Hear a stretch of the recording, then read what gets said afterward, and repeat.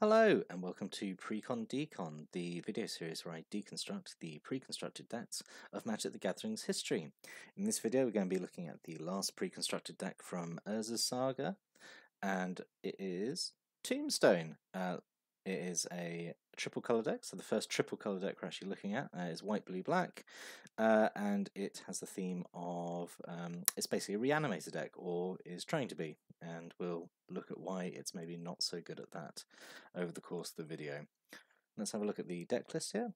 So we have 12 creatures, 12 instants, 3 sorceries, 6 enchantment, 27 land, quite a lot of land. And then we've got a mana curve off to the side there. So let's take a look at why I don't think this is particularly good as a reanimator deck.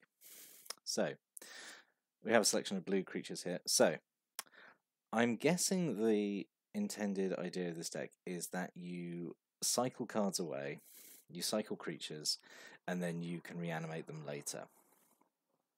So let's look at these creatures with cycling. So we have Pendrel Drake, which is a 2/3 with flying and cycles, so you can pay 2 when it's in your hand, discard it and draw a card.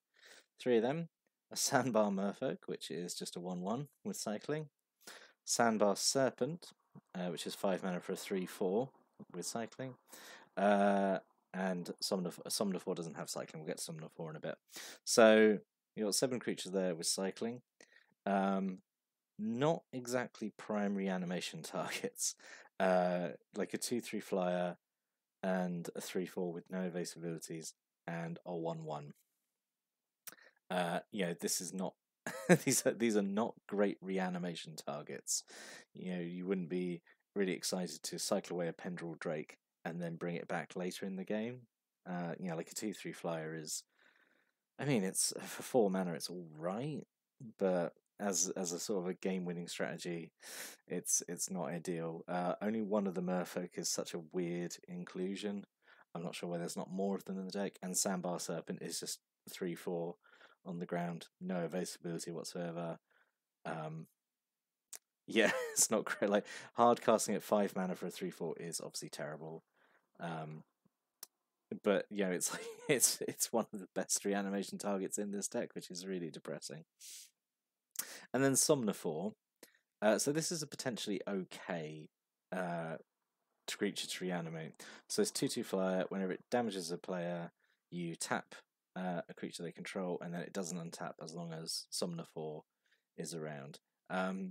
It doesn't trigger off combat damage, so if you ever found a way to give it an ability that deals non-combat damage, I think there was a blue aura in the set which gave a creature like a ping ability, like you could tap and do 1 damage. That could have been a nice sort of synergy, but there's not one in this deck.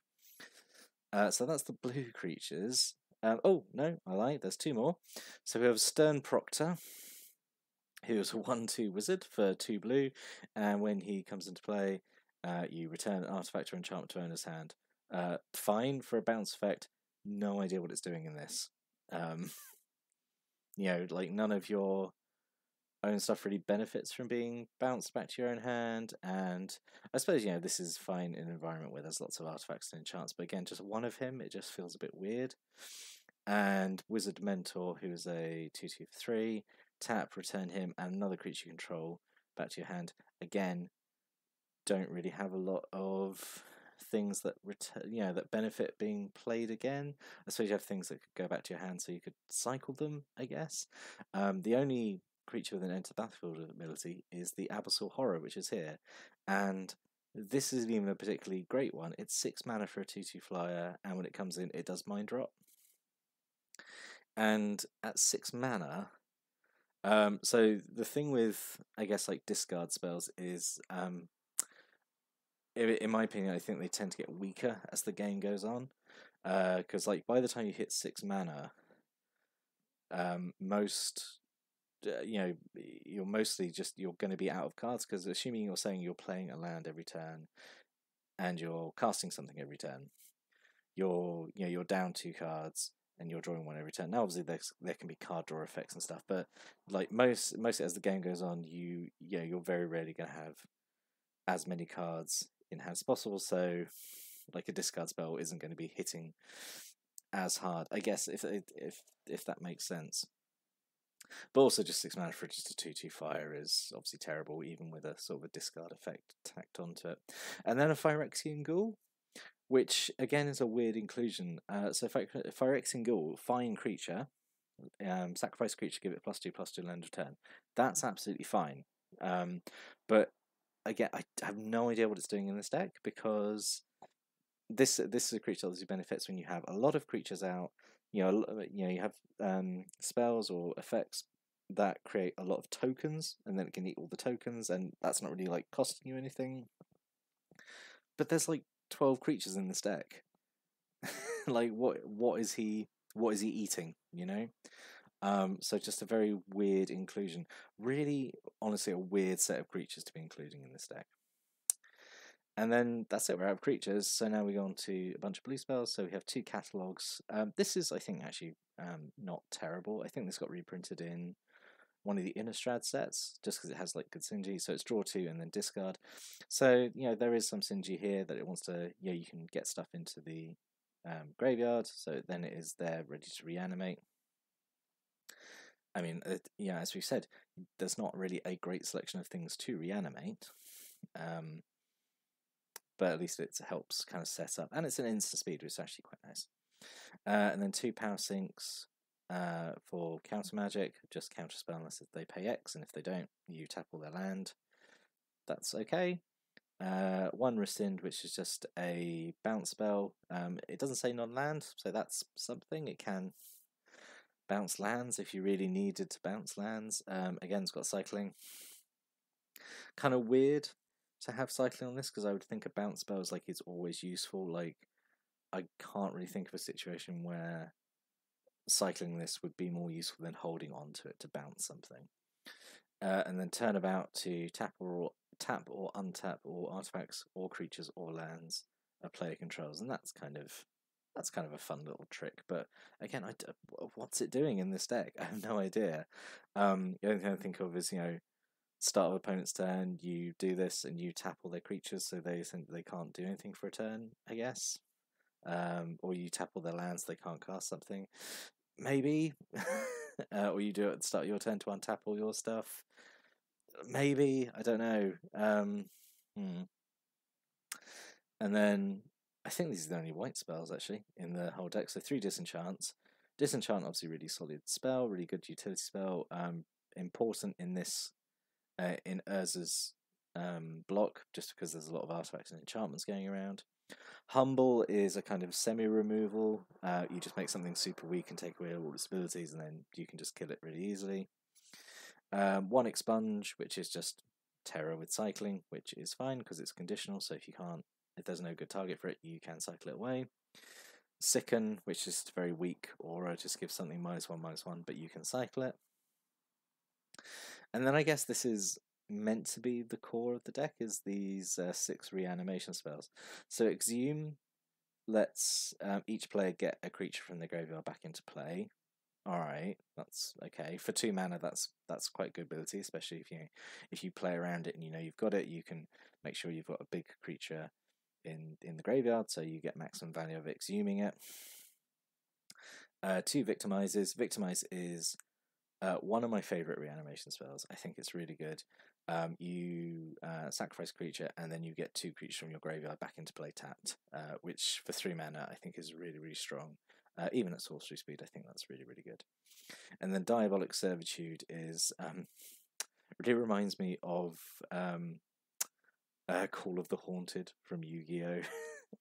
It's an enchantment that comes down, and you reanimate a creature with it from your graveyard. But if Diabolic Servitude leaves play, then you sacrifice that creature, you exile it. And what's actually really nice about Diabolic Servitude is that it is reusable, so if the creature dies, then it gets exiled and you get Diabolic Servitude back into your hand, so it is reusable. There is like a theme of like reusable enchantments in Urza's block, which I think it's a nice way of cutting down on kind of the downside of enchantments, especially auras. This technically probably should be an aura, but that runs into a lot of weird rules templating when you have an aura that is trying to target something that's not on the battlefield. If you don't believe me, take a look at the Oracle text for animate dead and and come back to me. And then we just have a bunch of lands with cycling, which is fine, 2 each of those. 1 despondency, whatever, really weak aura, and confiscate, which lets you just get control of a permanent. So what could have been? There's a lot not great with this deck, I think. I really do think it is.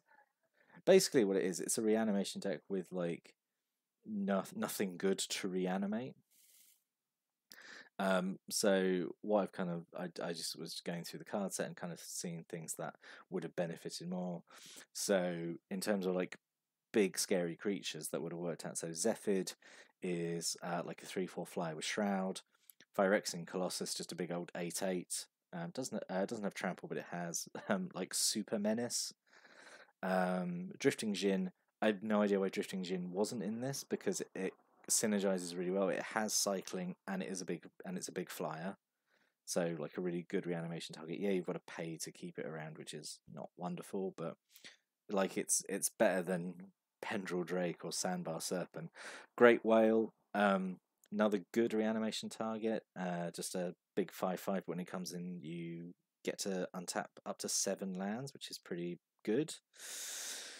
You know, if you're casting that from hand, it's basically free. There is a deck in a later set which is all about these spells. We'll get to them. And then Dark Hatchling, which is a 3/3 flyer, which is, you know, decent size in the air, and when it comes in, it kills something. So I think that's definitely better than the Abyssal Horror, which is just a discard. And then just kind of back this up, there's Windfall, which is like a really good discard and draw spell.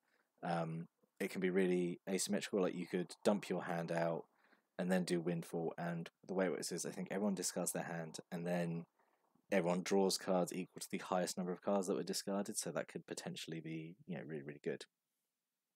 And Whetstone is an ability, is an artifact that when you use it, both players mill, so again that helps you because it gets creatures into the graveyard.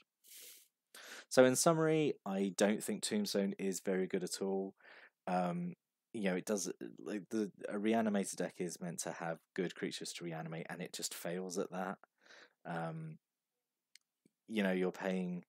I feel like if you're paying more for the reanimation spell, like if the reanimation spell costs more than the creature you're reanimating, there's no point. You might as well just cast the creature yourself. And it's just like such a weak selection of creatures in this deck. You know, like Sandbar Serpent and Pendril Drake. That's, you know, that's the workhorse, and like they're not great. They're just sort of vanilla creatures. So I was actually a little disappointed looking at this one. It's not great. I think I would have been disappointed if I had owned this and tried playing it. It just looks really, really weak on paper. I don't know if this, like, nothing wrong with doing a reanimated deck and introducing that strategy, I think, to newer players, you know, that these pre-constructed decks are aimed at. But, you know, this could have definitely been done a lot better. Like maybe held off to do this idea in a later set, where there was kind of a bigger, better selection of creatures that could have been done. Also, it's got white in it, and like white contributes nothing to this deck apart from some disenchants and humble, like just some utility spells. Probably would have been a lot better just being blue-black, or yeah, like black-green. But that's getting definitely beyond what this video is meant to be, which is just kind of looking at what the deck was. But yeah, as I say, it looks weak on paper, but I don't know. I never played this deck. Did you have this deck? Did you ever play it? Did you have any success with it? Did you have to make changes to it? I'd really like to know. So put a comment below. I'd really like to hear what you have to say. But I'll be back next time. We'll be moving on to the next set, which is Urza's Destiny? Yes, Urza's Destiny. Urza's Legacy is the last one. So yes, Urza's Destiny. I'll be looking at the pre-constructed decks from that. But until then, thank you for watching. Have a good day.